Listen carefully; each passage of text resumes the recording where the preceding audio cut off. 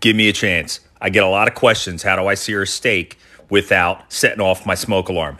Dishwasher. Let's go. This is the answer. An hour and 45 minutes. You could even do a little bit less in your dishwasher. Let it run. No soap, no dishes. Take it out. It's sous vide. All you college kids, apartments, condos with no grills, this is how you do it. Sear on each side for legit 30 seconds. No smoke. Let's go. Little bit of flaky salt at the end. Slice it up. Perfect. Medium. Mom, dad, what you say? Look, mom's even got the bev. She loved it, and she's picky as shit. I'm telling you, try this. Shout out to Guga of Guga Foods for the idea. Absolutely money.